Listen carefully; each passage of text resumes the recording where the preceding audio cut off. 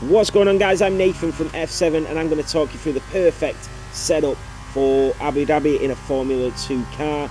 As you all know, we still do Formula 2 races, and it's always nice to have a head start on your competitors and get the perfect setup around this iconic circuit that is Abu Dhabi. So I'm not going to talk you through the hot lap. I'm sure you're able to do that yourselves. We'll jump straight into the garage and get that set up. So jumping straight to the setup, you want the front wing aero at 41 and the rear wing aero at 36. You want as much downforce as possible because it's really hard to grip in these Formula 2 cars, but you also don't want to lose that speed.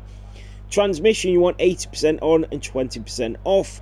Suspension, front and rear cambers, you want at -2.5 and -1, and the front tow you want at 0.00 and 0.10.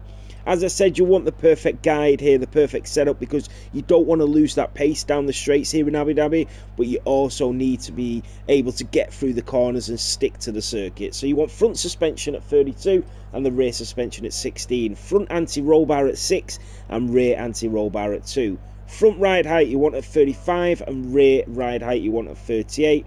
The brakes, you want them at 56%, and then the tyres, your standard 22.5s and your 20.3s.